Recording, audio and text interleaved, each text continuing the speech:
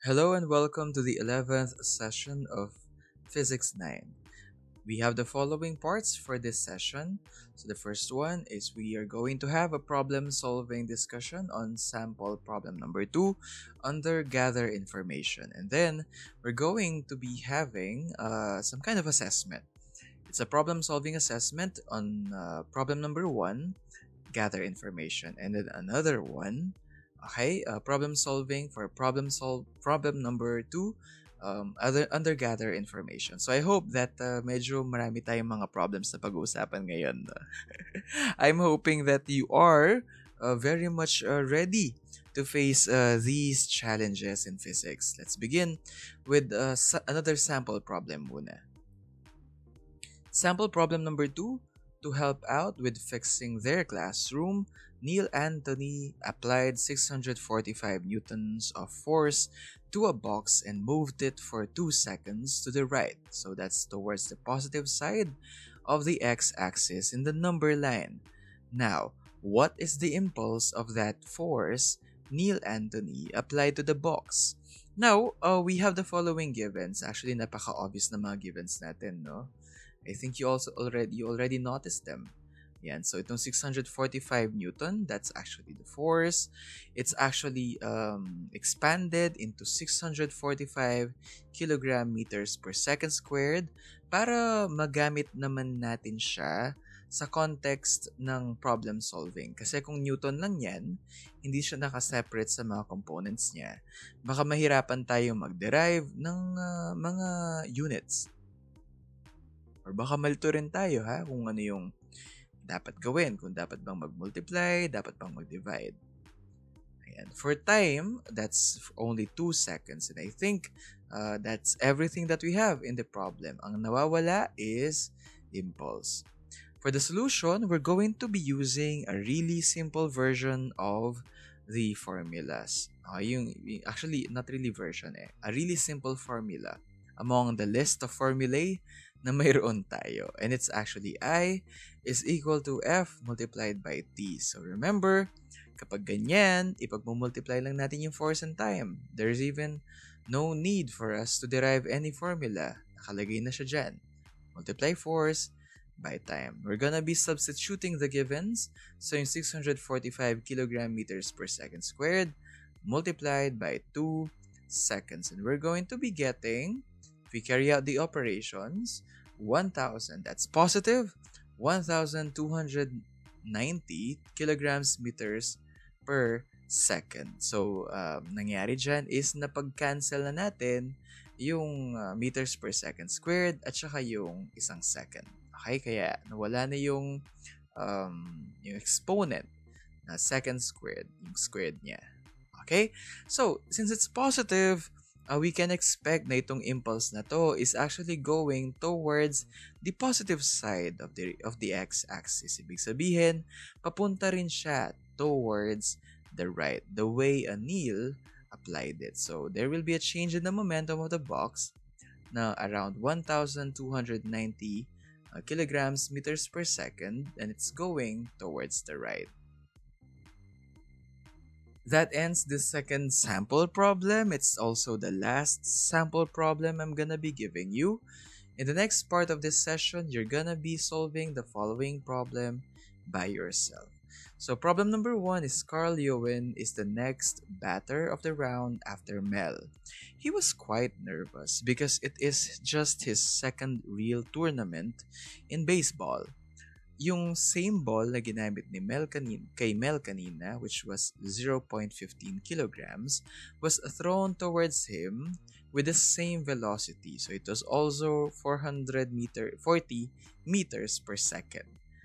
Ngayon, when Carl Ewan hit it, pareho lang din yung contact time. So it's still 0.010 seconds. It's actually the same contact time as Mel's.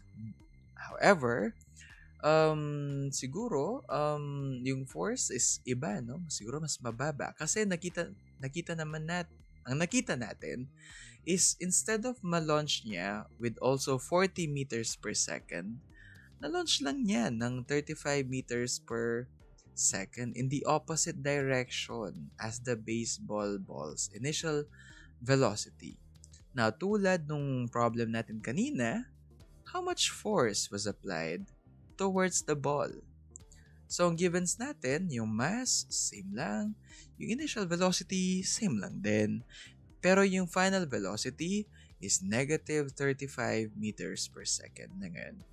Bakit kaya yan negative? Why is it negative? Very good. It's opposite the direction nung unang velocity, which was 40, positive 40 meters per second. So since it was hit by the baseball bat towards the opposite direction, it's negative 35. Yung time is still 0.010 seconds. So, ano kaya yung nawawala? It's also force. Okay, now I'm gonna give you time to solve this problem. You have to pause this video because I think you're gonna be needing more time. However, kung tapos ka na yan, you may continue watching this video.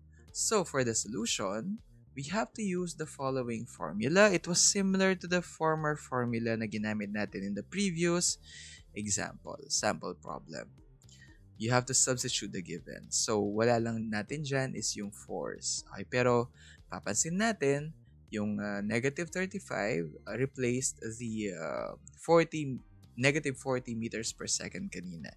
And remember, it's the final velocity ha, hindi yun yung initial velocity. So, it's the final velocity after mahit niyang si Carl Ewing yung baseball ball. Alright. Now, you have to carry out those operations. And ano yung sagot mo? Is it also negative 1,125 kilograms meters per second squared? Alright. So, the correct answer is negative 1,125 kilograms meters per second squared.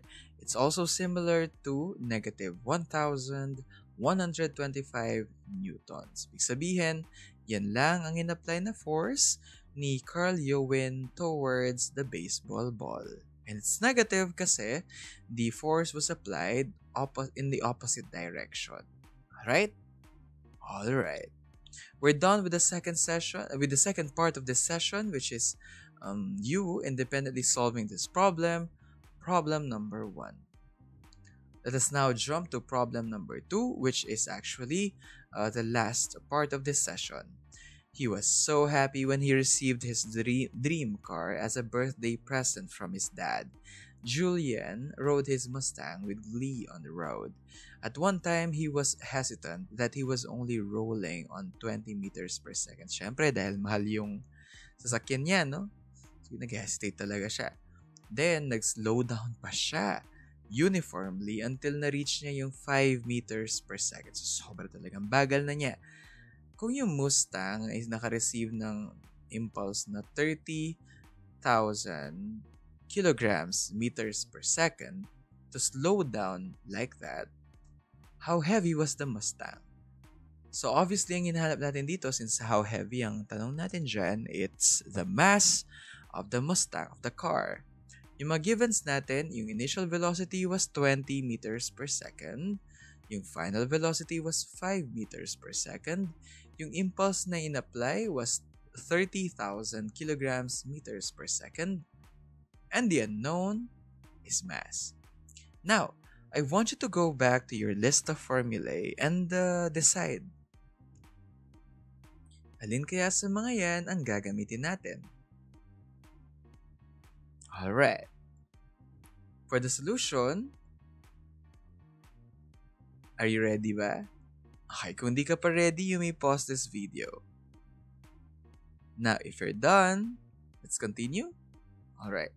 For the solution, you have to use the following formula. So, impulse is equal to m VF over VI. Minus VI. Okay, again, impulse is equal to mass multiplied by final velocity minus initial velocity. There is no need actually to use yung isang formula na impulse is equal to PF minus PI. Okay, there's no need for you to use that. Pwede natin gamitin itong version na to ng ating formula. Now, the impulse was given, pwede natin siyang ilagay as 30,000 kilograms meters per second. Yung mass, hindi natin siya alam, so we just have to leave it like that. M lang siya. Yung final velocity was 5 meters per second, and then yun namang initial velocity was 20 meters per second. Now, what do you think is going to be the answer? Okay, so first, we're gonna be subtracting 20 from 5, and we all know it's gonna be a negative number. It's negative 15 meters per second. And then we're gonna be dividing both sides by negative 15. So what we'll get is we'll be canceling that out, and then we're gonna get negative 2,000 kilograms or 2,000 kilograms, since parang wala naman tayong negative weight or negative mass, right? All right. Do you have the same answer? Okay, hope that you do. This has been Sir CJ, and so far what we finished in this episode was the following. So nakapag-isa pa tayong sample problem number 2 for problem solving, gather information. And then under problem solving, gather information, we performed 2 independent problem solving activities. I'm hoping that I will continue seeing you despite the many mathematical terms we're actually discussing here in the next video lesson. Have a good day.